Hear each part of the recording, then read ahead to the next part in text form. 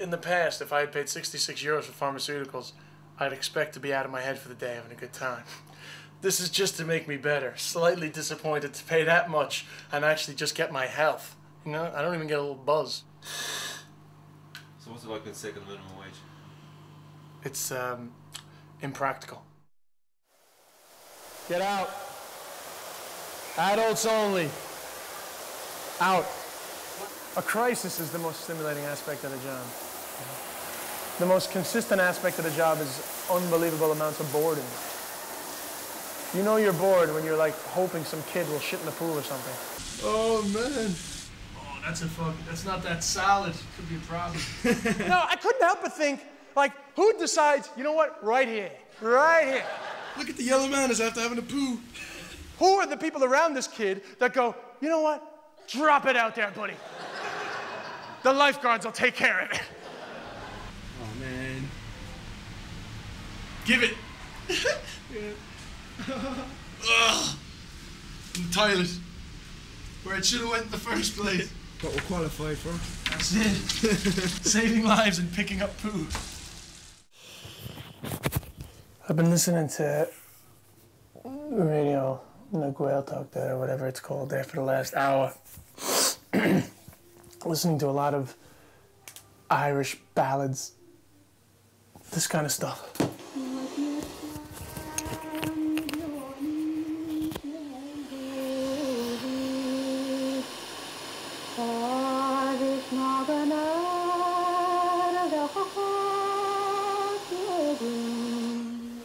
And to me,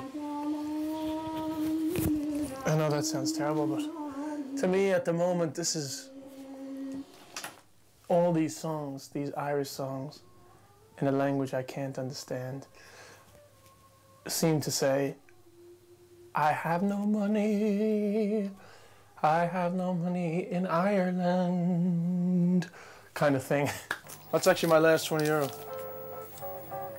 Didn't that company pay you as well? I'm not sure. I'm living off the minimum.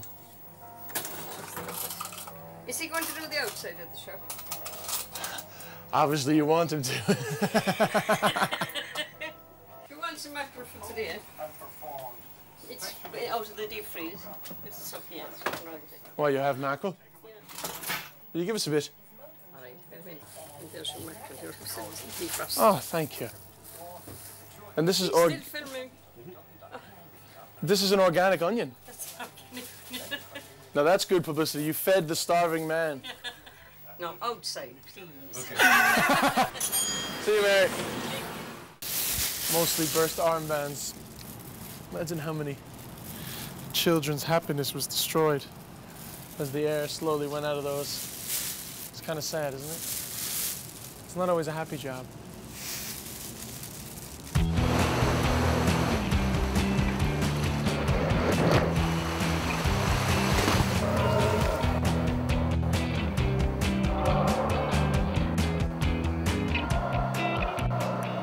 Trying to rationalize my behavior, but it gets really boring in the Aquadome. I'll just tell you this right now. And you know, there's like the hot 16, 17, 18-year-old girls in there, like, you know, and I look at them from time to time. I'm a human being. And so one day, the Spanish girls are in. I'm on the queue to Falling Rapids in my most powerful position. And I just turn to them. I see them and I go, hola. And they go, hola. I don't know Spanish. Just being nice, okay? Which is the wrong thing to do, because once you give them attention, okay, like, you know, so then they had my number, right? So they're in the lazy river, and like every time they pass, they're like, and like after 3 or 4 trips, I'm like hypnotized, you know, like I just can't stop watching them. After a while, they take it to the next level, and they ask me out, right? So I'm like, girls, all joking aside, I'm 27, okay? You guys are 15. I think that's the end of this conversation. And the Spanish girl, honest to God, she turns to me and she goes, yeah, you're 27, but 15 plus 15, and she points at her friend, equals 30.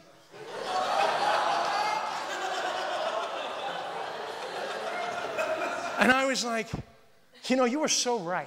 You know that? I mean, your education system must be brilliant, because your mathematics are untouchable. 15 plus 15 equals 30 plus 27 is in fact, my friend, 57, which divided by 3 is an average age of 19. Sister, you are a genius, it has to be said. Now vamos, please. I have a comedy career and a life to live. You know what they're doing? They're checking for people leaving euros. If you're gonna learn how to live like a scavenger, you're gonna live off the scraps of society, go to the experts, ladies and gentlemen. That's all I'm saying. You know the lockers in the Aquadome, everyone forgets about their €1, and he was like, no, just check the lockers. Like, you know? And I'd be there like, and he'd be like, no, like this. And you get the high ones. One of the lockers was broken. I didn't tell anybody about it, but I was getting like €3 a day out of the broken locker. If it wasn't for that, I wouldn't have survived. It was like my Coke and my snack every day. So it was funny because then you get all these Dublin scumbags coming down, like, you know, and they're straight in at my lockers, man. How many did you get? I'll give us one. Give us one and I'll let you do the rest. I charge them a tax, right? So if I caught any of the Dublin guys collecting money from the thing, they have to give me half of what they collect. I mean, everybody was happy, you know, and certainly I was. Nice one. But you know, they get really melty, like, you know, the Dublin guys, like, fuck off there, my fucking lockers, man. I was here first, like, you know. Bro, I think you'll find that's my livelihood there. You can pay us the tax. Come on, give us the tax.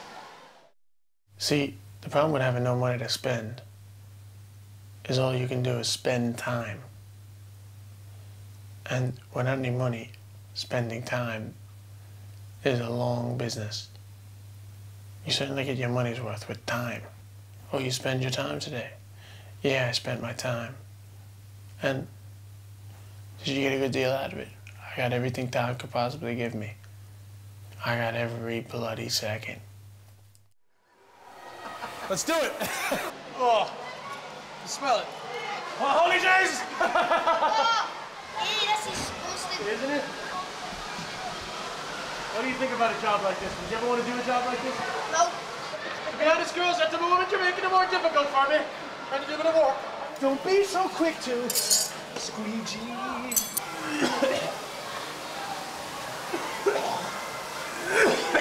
It really unnerves you, that job. Why? I don't know, like your stomach is unsettled and you're like, you don't want to touch yourself.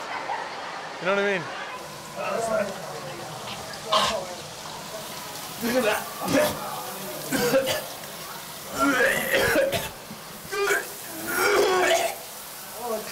I just keep thinking about that hair. Jesus Christ, get away from me, man. Yeah. I shouldn't have ate that chocolate beforehand. That was a stupid move.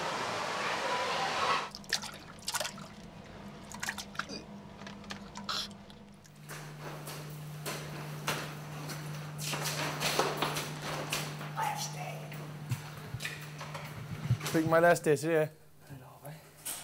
You're going to miss me. I am. I miss you a lot.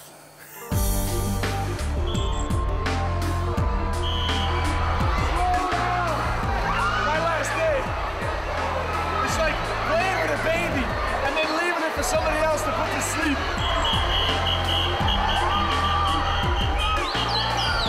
Being on the minimum wage is like being on the slow float of the lazy river. And you slowly float, and it's kind of comfortable because money keeps coming from places where it shouldn't be coming from. That slow, beautiful float. We're done. I'm delighted, you know. But always, you will end up in the deep end. I miss these crazy kids. So if you want to live on the minimum wage, you better be a strong fucking swimmer. That's all I'm saying, ladies and gentlemen. I feel like there's nothing left for me to do.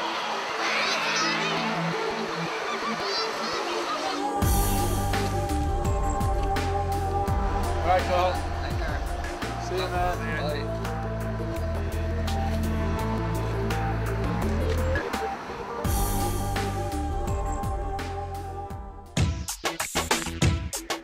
I'm mad as hell and I'm not going to take it anymore. This is the only country in the world, okay, that you can call in sick like this. Sounds like a lonely woman to me. Yeah, no, can't come in today. Concierge. Doyen. No way, man. Couldn't even see. And Bob, the manager, would be like, I know, I'm dying as well, man. I'll sign you in.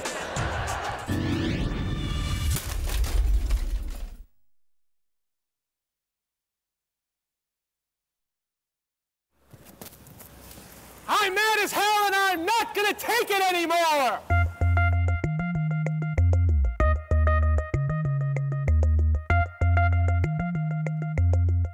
We're outside my comedy home, where I honed my craft and where I still am the proprietor of the International Comedy Club, starting day one of the new job in the Central Hotel, which happens to be, well, I can see it from here, but no less than a 30-second walk. I like this area, but it's a bit poncy, you know? A lot of mochas and paninis. It's for you though, this area. What are you trying to say, I'm a ponce?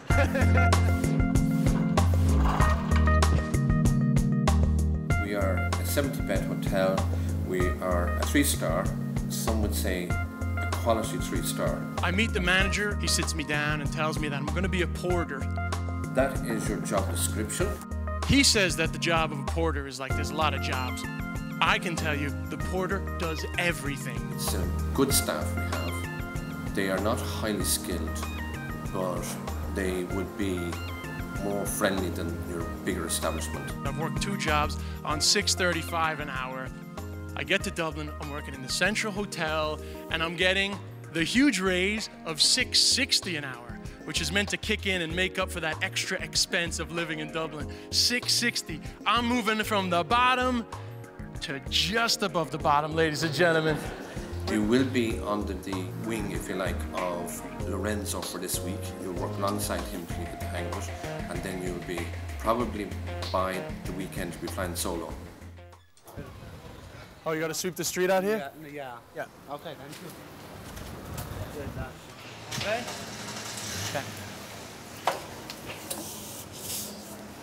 This is not good, man. Fuck. Every time I'm doing this, you are filming me. Do you understand? Why? Because it takes away the embarrassment. Fuck. Why are you embarrassed? Because, you know, I went to college for 4 years and spent 6.5 years building up my comedy career to not be sweeping on the streets, Michael. That's why. Right down the road from where I bloody work. Go ahead, ladies. Morning. Morning. Ni hao. I don't know. Ask at the reception. Okay. Man, 10 years ago, there was like no foreign people in Dublin, you know? I have in Dublin 7 years. 7 years you've been here? Oh, cool. We have to go downstairs now. Oh, that's what that means? Yeah, because they page us. So when they page us, basically they need you. It's much more of a powerful first day experience. Thrown in the deep end a bit more, I think. A lot of dusting has to be done, huh? Hey, don't forget I'm getting an extra 25 cents an hour. The worst part of the job was the hoovering. Okay, hoovering, no big deal. The Hoover in the Central Hotel for the porters is a piece of shit. Every time I went to pick up the Hoover, the top of it would like come off. And the shit would fall on the floor, and I was like, what kind of an establishment gives you a Hoover that actually creates more work, man? I don't get it, man. Apparently it had been broken for 2 years. It makes you think about how they really feel about you as a worker. But this means I have to keep on hoovering.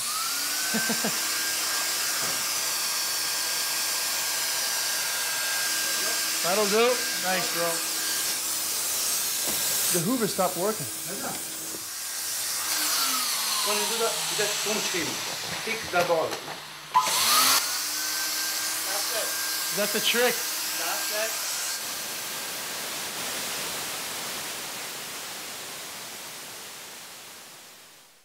I'd lived in Waterford with loads of students, and I'd lived in Tralee with like loads of guys that weren't making that much money.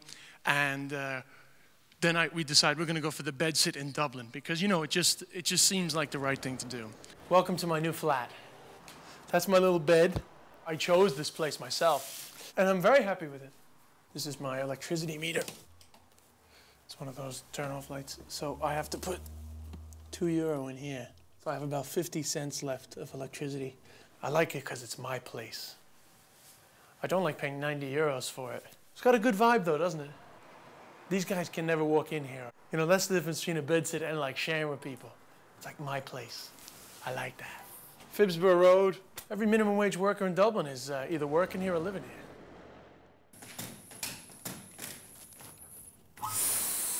Hold on.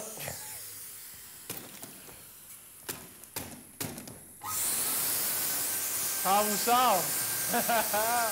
Lorenzo's gone.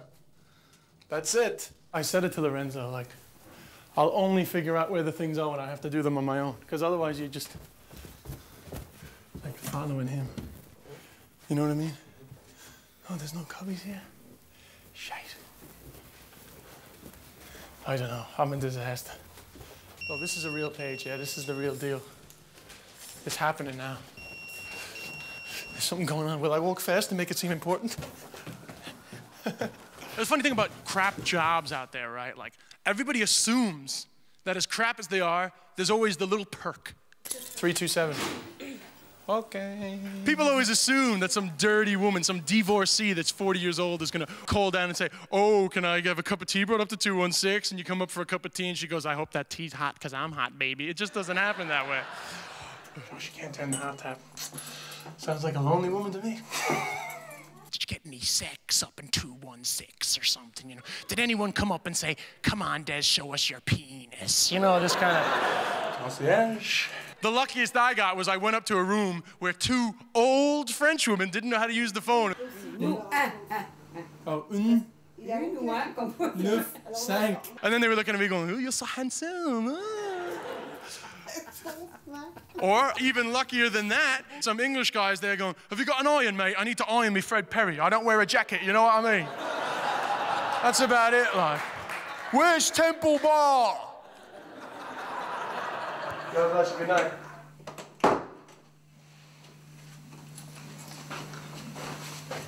I kind of go right back into the mode of hi, friendly. You know what that is? Well, you know, the Yanks are going to give you the tips. That's what it's about. Everyone complains about service in Ireland. Tip. You know, like tip and you'll get a smile for €2, that's for sure. That's €5, bro. That's like nearly an hour's work.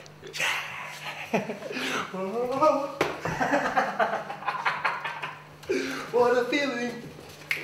€5. The big thing is I made €6.50 in tips tonight.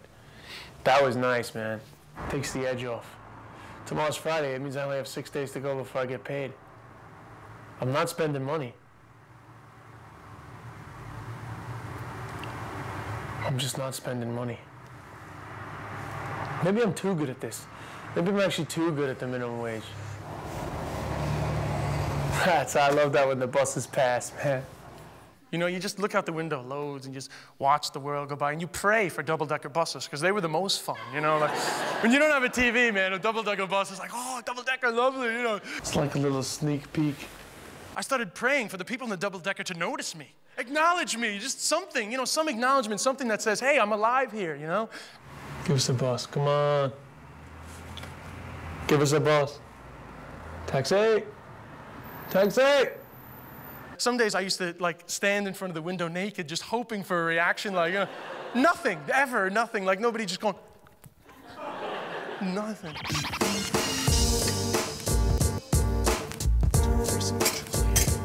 I'm not good at symmetry now, I must be honest. I think it's unnecessary. Look at that, look how symmetrical that is. Even the pens are all kind of facing the same direction. Conference notes.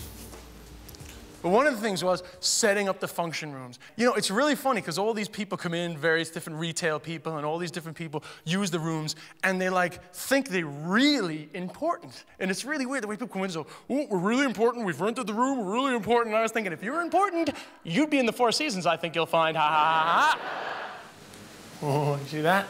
So I'm setting it up for 8 pads and pens, glass on the coaster, and I decide, okay, that instead of putting the pens all going the same direction, right, I'm going to put the pens on this side facing out this way, and the pens on this side facing out this way, and so it was like a diamond, okay? I was just feeling, yeah, a diamond, that's nice, it's wealthy, and, you know, diamonds are a girl's best friend, and all that kind of stuff, you know, I was into it. Oh, think that's a risky move? I like it, though. I think it just works better for me. Oh, there's another task achieved. Half an hour later, Robert comes in to check on me. Now, Robert is this Czech guy, and he's been made a manager. Oh, you changed, right? Sorry, man. I made a decision that we'll go to But actually, it's also nice. You can do it like you want, you know? It's actually your personal style. You can do your individual style, you know, that's good, you know, you do your individual style. And I was like, yeah, but you just fucking destroyed it, bro.